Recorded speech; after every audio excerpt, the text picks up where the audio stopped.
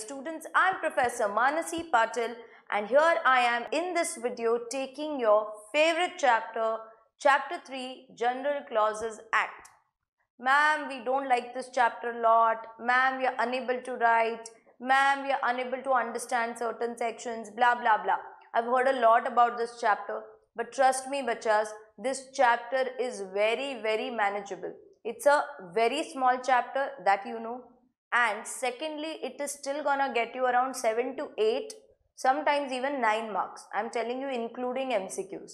Same case with your interpretation of statute. It's a small chapter but still gonna get you around 7, 8, around 9 marks. So if I merge both of these chapters, approximately 18 to 20 marks these two chapters are gonna give you, and these two chapters are very, very small if I compare it with your Negotiable Instruments Act or your Indian Contract Act or even Companies Act for that matter.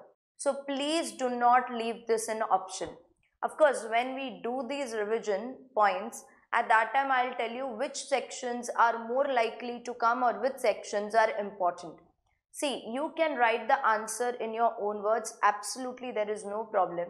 Try to put as many legal terms possible, that is heavy words, law words. Try to put Latin terms wherever possible and try to put the case laws wherever possible. So honestly, if your examiner does not have time, you make your answer so attractive writing those case laws and Latin terms and legal terms that he has no choice but to read your answer and give you marks. So please make your answer very, very attractive. Especially these two chapters, General Clauses Act and Interpretation of Statutes. Normally I tell all my students, please do the writing practice. Just reading is not gonna be enough. If they ask you explain effect of repeal, you should not be like this. So you should be writing this. At least the important ones which I am gonna tell you, at least you do the writing practice for that, if not all then. Let's start up with this General Clauses Act 1897. Now as the name suggests, it's General Clauses Act. Basically it's gonna tell you about general rules and regulation about other laws. This act helps you how to read and interpret other laws. Basically I can say he is a younger brother of your interpretation of statutes. Object of interpretation of statutes and General Clauses Act is the same, that is to read and interpret the other laws. If I take an example, let's say I was driving a car, I see a red signal. Now I don't have much patience. I just see here and there is no one around and nicely I break the signal. Somewhere out of the bushes, who appears? The policeman. The policeman stops me and tells me, ma'am, you broke the signal, you are supposed to pay fine. And I, with full attitude, say, I am not liable to pay fine. I have read the law. He is looking at me, what happened to her? Of course you are liable to pay fine. I tell him, you know, in the law it is written, if he breaks the signal, he will be liable to pay the fine. And I am not he, so I am not liable to pay the fine. See, here even it might sound that this argument is very, very stupid. But boss, argument is valid because if you see all the laws, everywhere they have used masculine genders. That does not mean females are excluded. Of course, females are included. We don't want to get excluded also. Yes, we are also included. So here they have made a general rule. He will include she. That means wherever in other laws, wherever they have written masculine genders, he, him, it will also include she and her. Similarly, singular will include plural and vice versa. So every time writing person slash persons, company slash companies, you just write company. Here the section says the singular will also include plural. Now bacha, this is a general point and this general point about other laws is given in this act.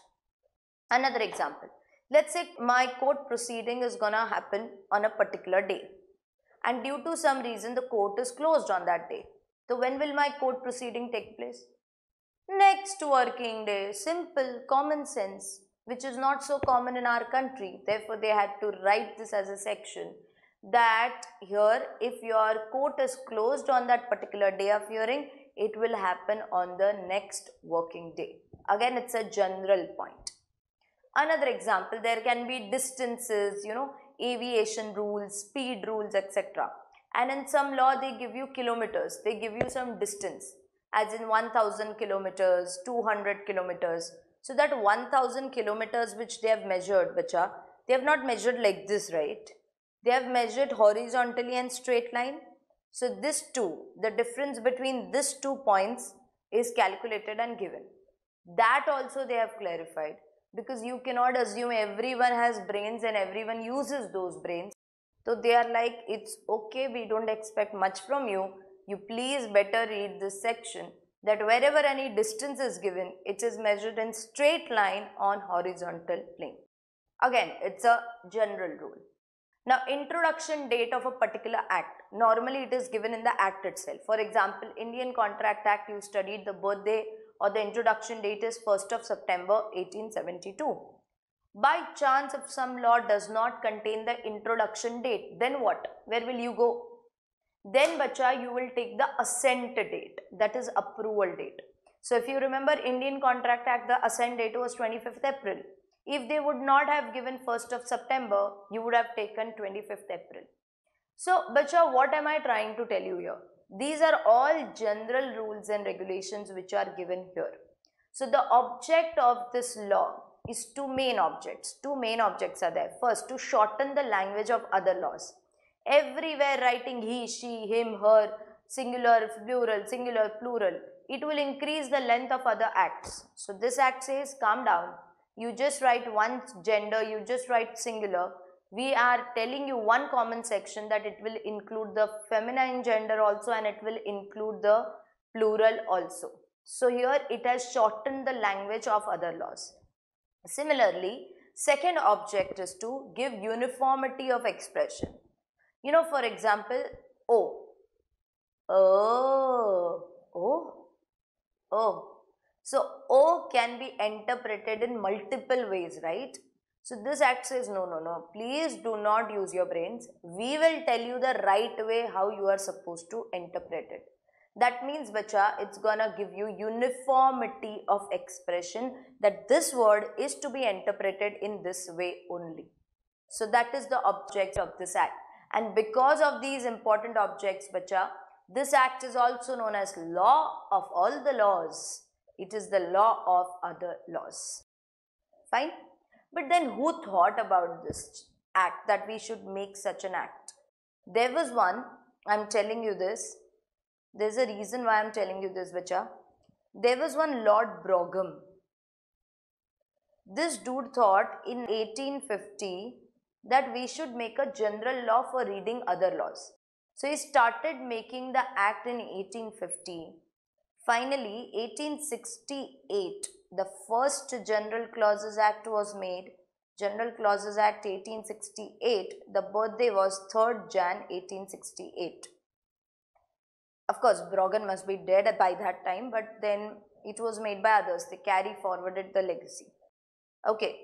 Then some more words were introduced, some more changes were made. In 1887, the next General Clauses Act came, 1887. The birthday is 14th Jan 1887. And finally, you are studying the latest one. 1897 is latest, sadly. General Clauses Act 1897. The birthday is 11th of March 1897. So, bacha, here, yes. So, why I am telling you the dates? I am not showing off my historical knowledge there. But bacha, these dates are relevant in this chapter. You have certain sections where these dates are used. So, that's why I am telling you. Okay.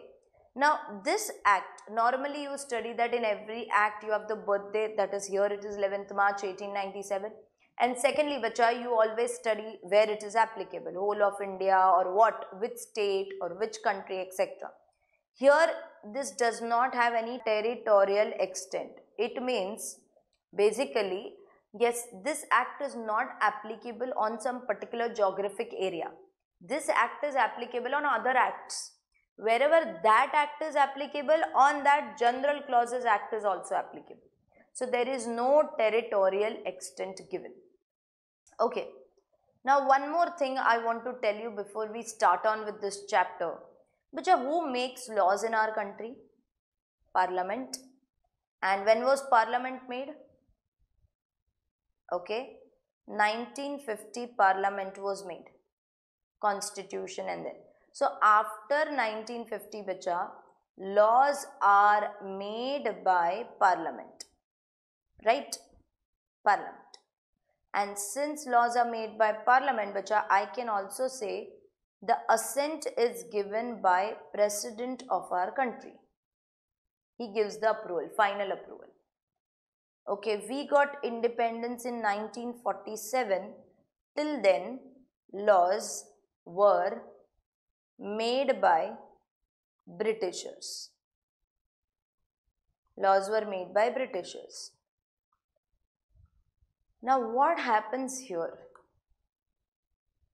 Some students tell me, ma'am, no law is made. Wow, what a convenient answer. Of course, laws are made, but our own act was made. Your Chartered Accountants Act 1949 was made. Banking Regulation Act 1949 was made. So, the laws were definitely made in this period, but the laws were made by Dominion Legislature. Dominion Legislature, and the assent is given by the Governor General, GG. Ma'am, why did you tell us this? Because this part also will be used some places. Assent is Governor General when it comes to Dominion Legislature, and assent is President when it comes to Parliament. Okay, keep this in mind. Now, let me start up with the Act. So, yes, you will find this in your textbook. Background and aim of the Act, I told you the birthday, 11th March 1897. It does not have any territorial extent. It is applicable wherever that respective law is applicable. I told you object is to shorten the language, provide uniformity of expression, law of all the laws. Now definitions which are normally you see in section 2. Here you will see in section 3. Ma'am, why? They are wish. Normally definitions are given in initial sections. There is no hard and fast rule that definition should be given in section 2 only. It's their choice. Now here first you will apply the definition given in the respective act. If something is not given, then you follow this act's definition. For example, bacha, person is already defined in Income Tax Act. Then you don't apply this rules. Financial year is already defined in Companies Act. Then you don't follow this definitions. You follow this definitions only if the act does not define that particular word. For example, bacha, month. It's a very general word. Which month? See, according to Hindus, months are different. Bhadrapad, etc. According to Islam, yes, the months are different, and so on. So, different people, different religions, different rules. Therefore, they are saying no. When it comes to month, it cannot be month as per your religion. Here the month has to be as per the Britishers calendar. That means they are talking about Jan, Feb, March, etc. Similarly, year. Year means the normal year which Britishers take. Not the year, annual year which we follow. Because in India, we have different New Years. Yes, Gujarati New Year is different. Marathi New Year is different. Then Tamil New Year is different, and so on. So different calendars we follow in our country. They are like, no, year means Britishers year only. So bacha, these are general words like month, year, good faith, writing, registered. These are all general words. If you have the specific definitions of these words in your own act, please follow that. If that act does not say anything, please follow this.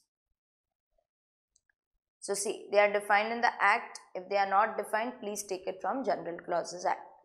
Means and includes, I have explained this properly in interpretation of statutes, which are two types of definition. Yes, exhaustive and inclusive. If it is exhaustive, company means a company incorporated under Companies Act so and so. That means here, this means this, exhaustive. That is exhaustive definition. And includes, this includes this. Debentures include debenture stock, etc. So it's an inclusive definition, right? Then shall and may, when I use the word you shall do this, means it is having a compulsory force. You may do this means it's having a optional force. Mandatory force, and this is directory force. Again, this I have explained properly in interpretation of statutes. But anyway, sometimes, whenever you write the word may, it gives you some absurd meaning. So here you will consider this as shall. Company may be formed for lawful purpose. Yes, it doesn't make sense. You are not giving a choice to company that either you form for lawful or unlawful purpose. Therefore, here may will be treated as shall. Another example you will see here itself in the act itself. The act may be called as General Clauses Act. What is this may be called as? What are you going to call it? Indian Contract Act? You are going to call it Negotiable Instruments Act? No, na? You don't have a choice, bacha. This act should be called as General Clauses Act only. So here may will be treated as shall. Okay. Now definitions. I am going to take up important definitions. Affidavit is an important definition. So there are three terms which you need to know, bacha. There is something known as affidavit. There is something known as oath, and there is something known as swear. Now, if you just pass by any court, you will find at least 2-3 lawyers running behind you and asking you, you need affidavit. Now, have you ever heard the term affidavit? Yes, it's basically affirmation or a written declaration. So, normally, if I want to declare something, I will write it here, and then I will say this information is true and best to my knowledge, and then I will put the signature. This is treated as evidence in the court. For example, if I am writing a declaration that I, Manasi Patil, stay at so-and-so premises with following people. First one, so-and-so, husband. Second one, so-and-so, son, etc., etc. So when I write this, basically I am saying that this is true, whatever I have given the declaration, and this can be treated as evidence. Later on, if they come to know this is not true, of course, there will be penalty, I'll be punished, etc., etc. So, affidavit is written declaration or affirmation. Oath, you might have heard the term oath. Pledge, pledging that you are taking the oath that in this case, whatever I am saying is right, etc. See, oath is some chief ministers, prime ministers, presidents, they take this oath. Whether they follow whatever they have said or not, that's a different matter. But oath is also taken in the court. I swear. But here you don't swear in the name of your mother. You don't swear in the name of your crush or your girlfriend. But bacha, in law you swear in the name of God. They say like this. I swear in the name of God that whatever I am going to say, that's going to be true. See, whether you believe in God or not, that's a different matter. We are not considering that at all. We are not even concerned. Swear means swear should be in the name of God. So that is your affidavit, oath and swear. You will find this definition. Affidavit is affirmation and declaration. And see, it's a written statement confirmed by oath. And I think next to next page, you will find oath, affirmation, declaration instead of swearing. And next page you will find swear. Swear with its grammatical variation and cognate expressions, means whatever grammar you use, I swear or I am taking this particular pledge, whatever grammar you use, you are affirming and declaring something. But in all three cases, I told you the meaning. Eventually they have to write a note that all three words are same. Then why did they define it in 3 ways if they are same? So what they are trying to tell you is the conclusion of all three is same. Whenever you write affidavit, oath or swear, what is your intention? Your intention is to tell people ki listen, I am telling you true. I am not lying. Whatever statement I have told you, that is truth. Okay. Now coming back to my affidavit. After affidavit, the important definition is document. It is important from exam point of view. I have already explained document in interpretation of statutes properly. Yes, there were four terms: matter, means, then your substance, your record, etc. So any matter, whatever you write on the substance, that is paper or any rock or anything, yes, by means of letters, figures, etc., for the purpose of recording that matter. That record is by which you write. You please watch the interpretation of statutes video, bacha. I have explained that in depth there, because there they had expanded it. So it is same as your interpretation of statutes. Okay. Then financial year, this is important. I know it's simple, but it's still important from exam point of view. Chartered, what is financial year? 1st April to 31st March? No. 1st day of April to last day of March. Whatever. What is calendar year? 1st day of Jan to last day of December. And they have given you the difference also between both. Good faith is also important. Yes. Thing will be deemed to be done in good faith if it is done honestly, whether negligently or not. But you have studied good faith in Negotiable Instruments Act, HIDC, person who obtains the instrument for consideration in good faith. Good faith means innocently, honestly you take it, whether negligently or not. You have also studied good faith in Sale of Goods Act and CPT or CA Foundation, if you remember. Yes, nemo, that, cod, non-habit. The bona fide buyer will get a good title even if the sale is done by non-owners. And bona fide means good faith. So even if the buyer is taking this in good faith, that is innocently, he will get a good title. So anything which is done honestly, whether negligently or not. But bacha, if a particular act defines good faith, please follow that. Otherwise you follow this. Now immovable property is again important. They have asked several questions on this. It's very simple but important. Immovable property will obviously include land. Land is immovable property. Benefits arising out of land, trees, but I won't say just trees. I will use the term standing trees. Because standing trees is immovable asset. Standing crops is immovable asset. Once you cut them, then they become goods and then they become movable. But if I am selling you a piece of land along with 10 trees on it, I have not chopped them. So I will say legally I have sold you immovable property. If I am selling you the land and I chop the trees and I am selling you the timber as well, so I am selling you immovable as well as movable property. So benefits arising out of land, things attached to earth, buildings, bungalows, etc. Permanently fastened to earth, roads, mines, etc. So this is your immovable property. And along with immovable property, bacha, you also have movable property on the same page. Anything which is not movable. Anything which is immovable, that is movable. Super. Good for us. Simple thing to remember. Then the next, as I told you, month is according to Britishers calendar. Then next important definition is person. Person will include any company or association or body of individuals.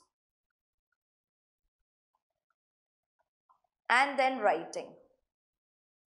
Writing will include lithography, photography or any other mode by presenting, representing or reproducing the words in visible form. Which I say something in my mind. It is not in writing. The moment I write it, it's writing. So I am producing the words in a visible form.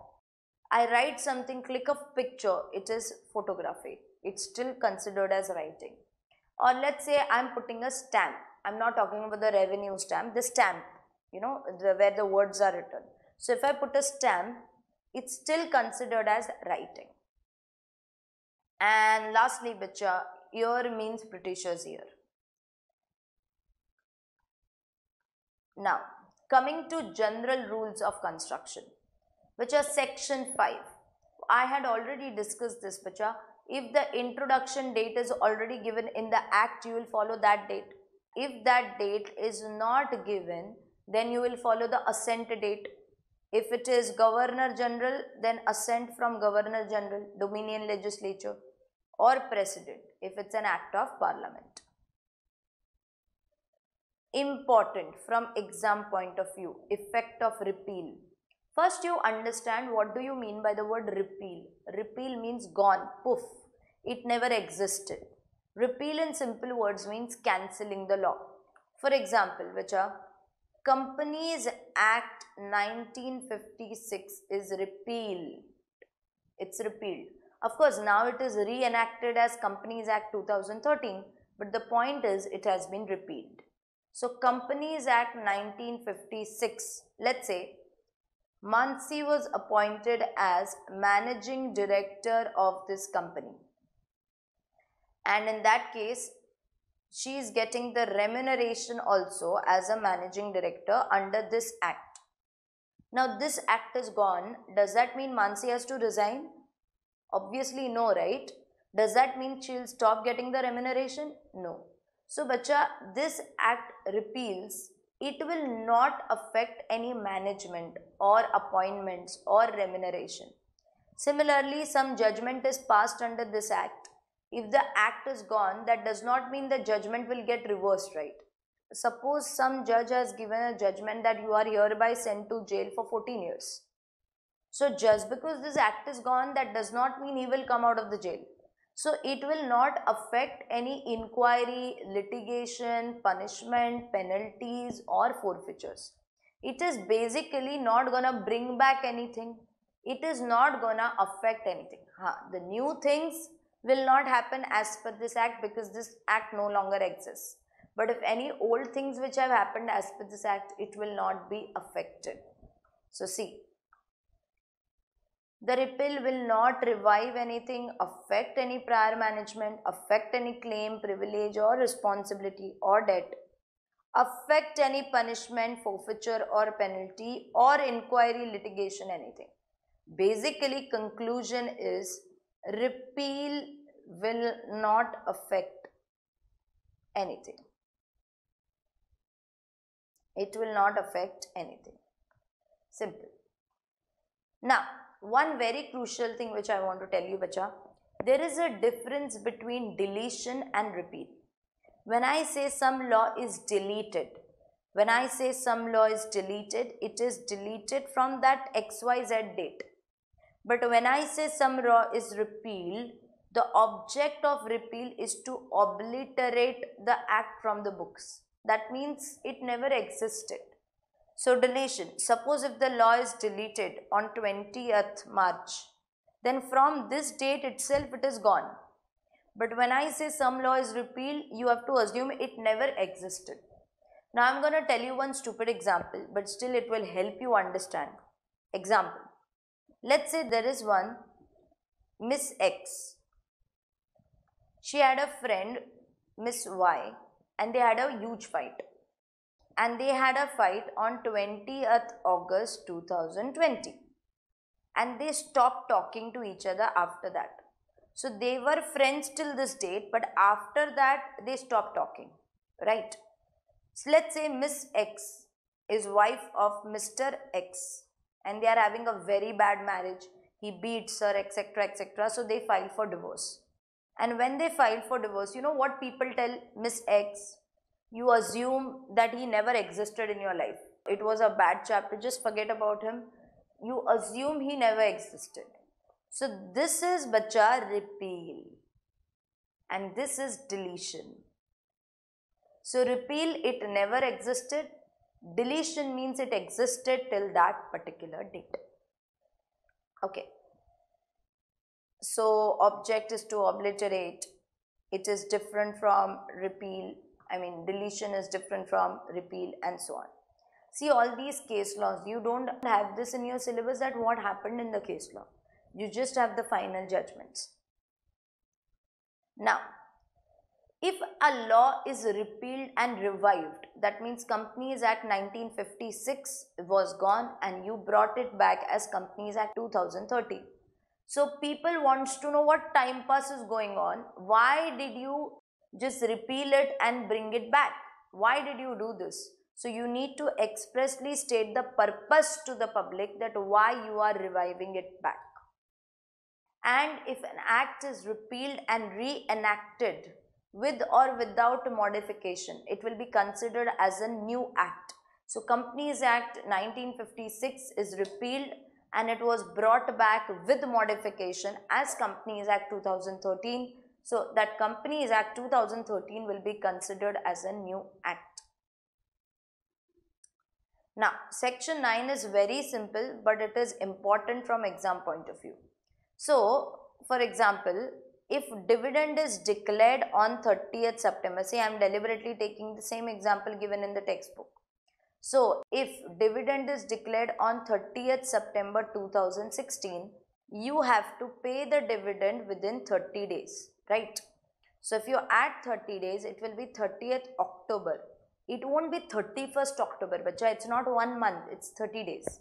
So, when you calculated 30 days, this date will be excluded. Your calculation will start from 1st October and it will end on 30th October. So this is what is given. So this will exclude the first day and include the last day. And as I already told you, if the court or office is closed, you will just, yes, it will be conducted on the next day whenever that is open. This also, you know, measurement of distance is straight line, horizontal plane. Then proportionately, suppose excise duty or some act, it is mentioned 1 kg is equal to 1000 rupees, the duty. So obviously 1000 kgs will be how much? It will be 10 lakhs. So you calculated this proportionately. That's what they are saying. So the rate is same. The rate is 1000 rupees per kg. So the duty leviable will be same rate on any gender or less quantity. So proportionately you will calculate and the rate will be same for male or female, any gender.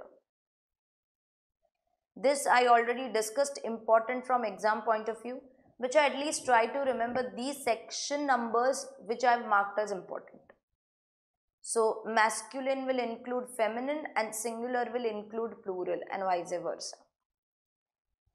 Now section 14 is very simple, which let's say government has given power to income tax department to appoint income tax officers and income tax inspector. Are they going to appoint them every day? No, na. Only when from time to time when the occasion requires.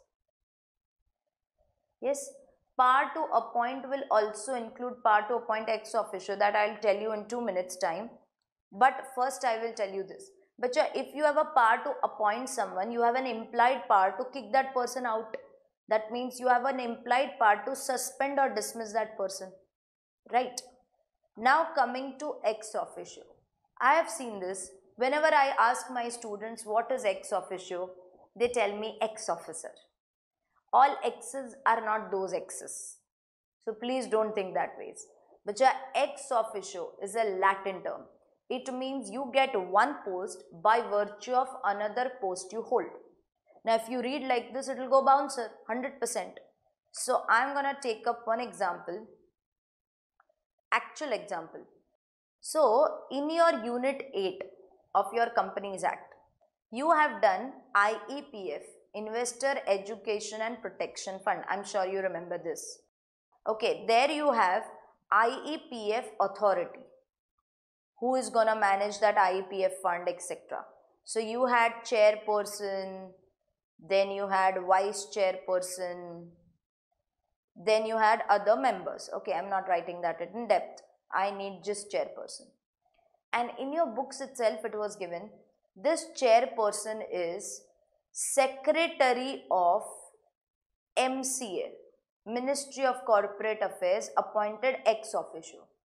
That means any person who is a secretary of Ministry of Corporate Affairs will automatically become the chairperson of IEPF authority.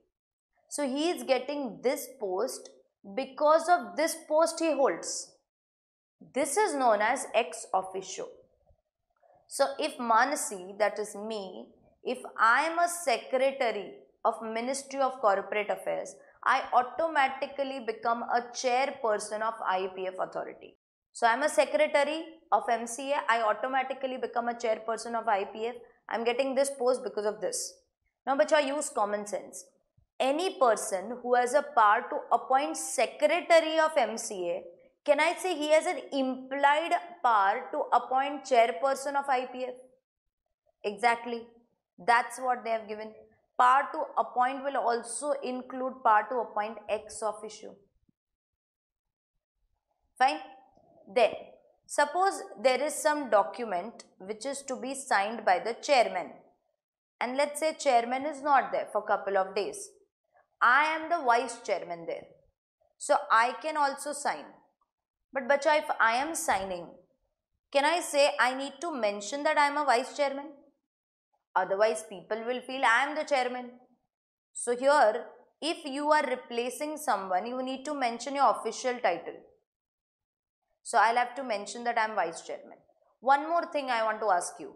Since I am signing in the place of chairman, can I say whatever rules were applicable to the chairman, the same rules will be applicable to me? Yes, because I am replacing him. So that is your section 19. Section 19. Any law which is applicable to chief or superior will also apply to deputies and subordinates who are performing the duties in place of that superior. Successor is very simple. Boss, they are just telling you one simple thing. If you want your organization or if you want any corporation to have a perpetual succession, please mention the law of successors. You know, company is having a perpetual succession. Even one person company has a perpetual succession. That means that sole member, one person of that company dies. Still the company will go on and his nominee will become the shareholder and the director, right? But you are so confident about this because Companies Act has clearly mentioned what will happen if that sole member dies. That's what I am telling you. If you want something to continue forever, you only mention what should be the law of successors. Please mention the law of successors. Then, provisions as to orders, rules, etc. made under enactments, that is acts or laws. Now, bacha, as I told you, yes, before these are very simple rules, even this is very simple. Bacha, you have done Companies Act 2013, right? And you also have Companies Rules. You also have forms of Companies Act, right? Now, Companies Act 2013 has defined private company. Can I say this definition will be same in the rules as well and the forms as well, right? So, any expression used in notification etc. will have the same meaning given in the act. And any person who is having a power to make rules or issue notification, he also has an implied power to change those rules or cancel those rules. So it's like your power to appoint will also include power to suspend or dismiss. A similar logic here. Power to make rules will also include power to change those rules or cancel those rules. Here students get confused. Yes, making of rules or bylaws and issuing orders between passing and commencement. I'll tell you example. Indian Contract Act 1872. Bacha, the assent date. The assent date is 25th of April 1872. And the birthday, that is introduction date, is 1st of September 1872. Okay. That means there is some gap between these 2 days. That means around 4-5 months gap. Now, in this period, bacha, see, law is final here, but it is actually introduced to the public here. In this period, if any notification or amendments or any bylaws are made related to this act, can I say they will get effect only after this date? Yeah, that's what they have given. They will not take effect till the commencement. This is important from exam point of view, section 23, which wherever I have marked important, please at least do writing practice of that. So, section 23 tells you how to make the rules or bylaws, which are how to make those rules. See, first you will make a draft of those rules. It's a draft, it's a rough way. Then you will be publishing that draft. Ma'am, how? Whatever government tells you, that way you publish, or you publish it in your own way. You can put it on some website, you can publish it, whatever. So make a draft, publish that draft, give a notice that you have published the draft. And then you invite objections and suggestions, that anyone has any problem, anyone has any suggestion, please let us know. Some person comes and says, yes, I have a problem. The authority is like, yes, what is your problem? He says, I don't like the rules, please remove them. Authority is like, are you mad? Obviously they will not consider such cartoon suggestion, right? He will be told to get lost. Let's say some other person comes and says, I have a genuine problem. If you do this, it will affect this. So he is giving a proper justification. Then the authority might feel, okay, I should consider this. That means, bacha, what I am trying to tell you is, just because you invite suggestion, that does not mean you have to consider everyone's suggestion and objections. You consider only those suggestions which you feel are fine. After you consider those objections and suggestions, make the final law and publish it in the official gazette. Once you publish it in the official gazette, it is deemed to be done. So once again, make the draft, publish the draft, give a notice that you have published it, invite objections, suggestions, and after that you make the final rules and publish it in the official gazette. See here. Make the rules, the draft, publish it, notice, objection, suggestions, publish it in the official gazette. Miscellaneous section 25 is very simple. It tells you about recovery of fines, which a Companies Act, SEBI Act have imposed huge penalties on people, like 25 crores, 30 crores, 2 crores. The person is like, it's okay, you impose it on me, but I don't have that money. Do whatever you want, get lost. See, government will not let that person go, right? The court will not let that person go. So they will have their own procedure to recover the fines. That means you will be arresting that person, you will be selling off his assets. Ma'am, assets are not there, then he will be sent to jail. Ma'am, apart from that, how will you recover? See, you can't sell his kidney, right, and recover your fine. But they have their own process. So section 63 to 70 of Indian Penal Code and some rules of Criminal Procedure Code will tell you what is that process. So here they are saying we are not using our brains, we are going to follow these two acts only. Okay. Then if any offense is there under 2 or more acts, the person will be prosecuted and punished only once.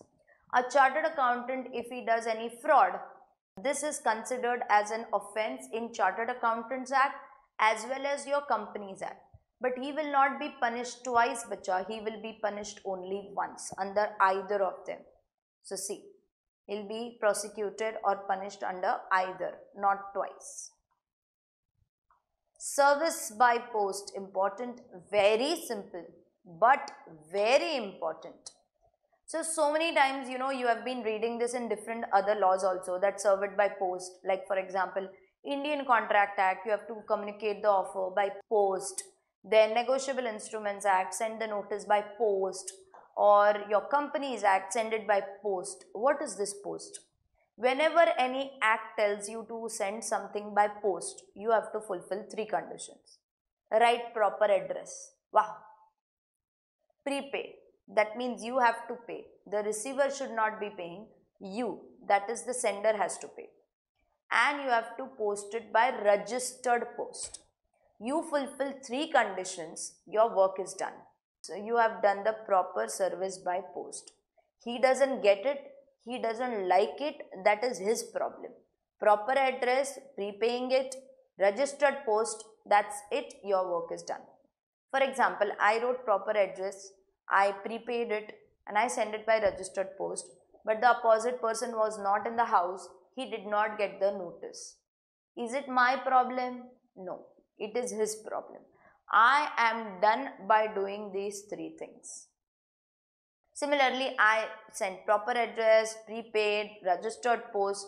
but that person did not like my notice, so on that notice he wrote refused. Still, the notice or it is deemed to be sent properly. He did not like it, it is his problem, right? But one thing is there, bacha, you will follow this only if some act does not tell you to follow another method. For example, if there is some law which tells you that you have to send it by post, acknowledgement due, send it by registered post, acknowledgement due. It means you have to send it by registered post only, but you don't have to pay. The opposite person has to pay. That means it should not be prepaid. It will be postpaid, that the opposite person will pay. Some act is telling you to follow this. Then please follow that. Don't follow this. So if you do this, you can't take the protection of saying that, array, I followed General Clauses Act, so it's right. No, it's not. So this you will follow only if your own act does not tell you to follow anything. Citation means giving reference. For example, this is your Companies Act 2013, and in some point, bacha, they've put some star or number, and here they have written a star number and they write Section 202 of SEBI Act. So basically they are quoting a source. This is known as citation. See, the whole SEBI Act will not come here. Only Section 202 of SEBI Act will come here. So this is known as citation, giving a reference, telling the source. So citation can happen not only for the sections, citation can happen also for the case laws.